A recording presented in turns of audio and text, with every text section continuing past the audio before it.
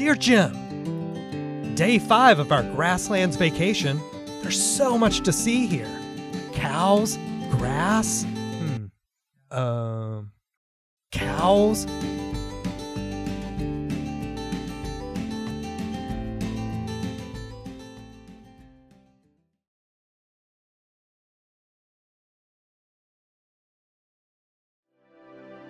To preserve a livable planet, scientists tell us we must reduce the amount of CO2 in the atmosphere from its current level of 400 parts per million to below 350.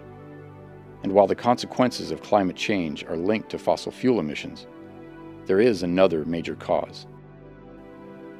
Essential grasslands that absorb carbon from the atmosphere are succumbing to desertification due to our poor management.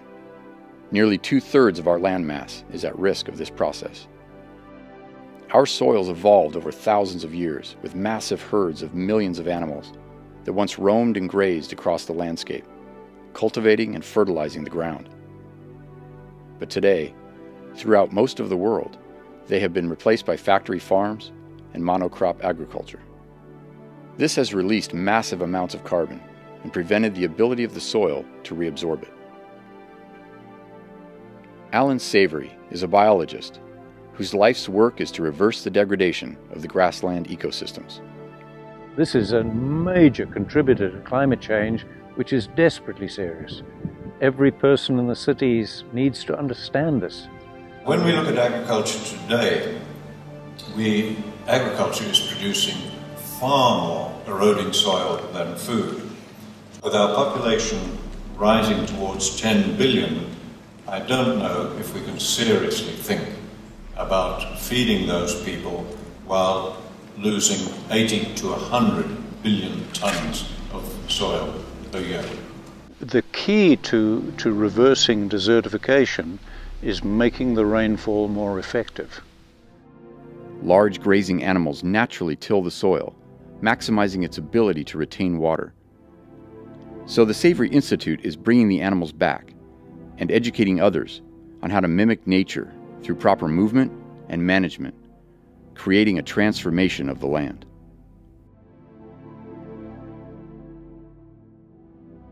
Being a farmer in Namibia in those dry, arid areas, we always believe that you must cut down on your animals to preserve the land. And now we've seen now that it's not true.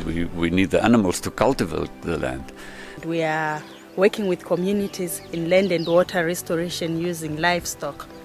So the communities are using their own livestock to restore their own land.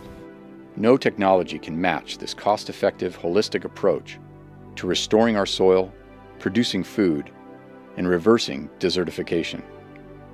The biodiversity thrives, carbon is reabsorbed, waters flow again, and the economic value of the land returns. We continue to release a tremendous amount of carbon dioxide into our atmosphere, and so we must drastically reduce our fossil fuel emissions. But reduction alone will not be enough to reverse the consequences of climate change. Even if we do that with 100% success within the next few years, climate change will continue if we don't do this. Because this land degradation, desertification, the massive burning of grasslands, over 2 billion acres every year, that has got nothing to do with climate change. That is causing climate change. The Savory Institute is offering this holistic management approach to landowners, cultures, governments, and universities, as well as through on-the-ground education with its community-based training hubs. But we need your involvement to expand these efforts throughout the world.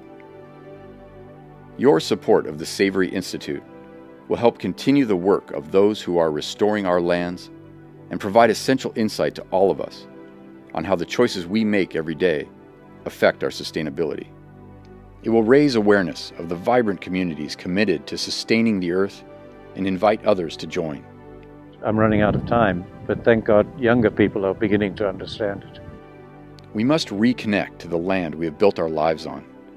It's up to each one of us to engage in this process and help prevent the droughts, poverty, and conflict that climate change is bringing us.